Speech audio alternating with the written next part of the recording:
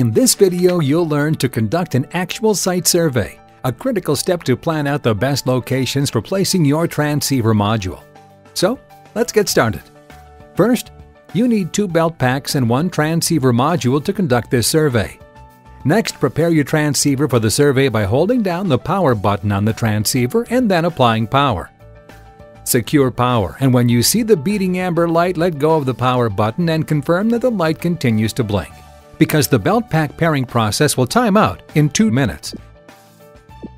Be sure to complete the belt pack pairing with transceiver process within that time. Otherwise, you'll have to restart the process. Now, turn on the belt pack.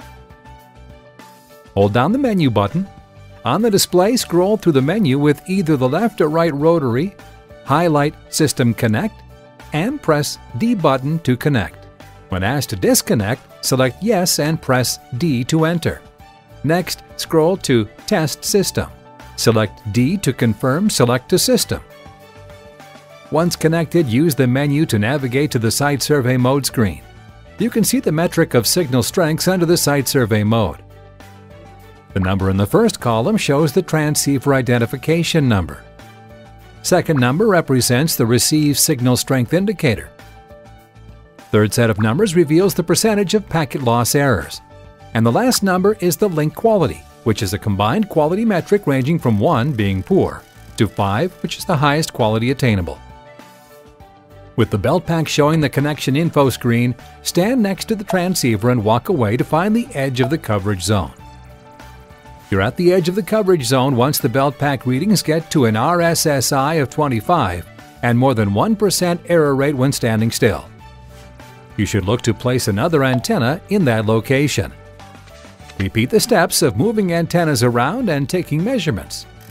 Make sure that any studio doors are tested both open and closed. Mark your readings onto a site plan of the facility. How do you make sure antennas are placed at the right positions? Antennas should be as far apart as possible from any UHF analog, existing decked phone, or wireless LAN system within the coverage area. Place the antenna at a reasonable height, about 6 to 8 feet high from the ground, and keeping it at least 2 feet below the ceiling and away from corners and walls. Be aware of the architectural interferences or moving scenery and stages. Try to place the antenna at the junction of corridors.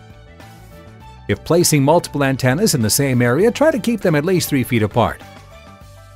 Make sure antennas are below any lighting grids and away from large-screen television monitors. These emit EMF. Now, you're ready for the actual installation. See you in video 4. Ram will take you through how to install FreeSpeak II.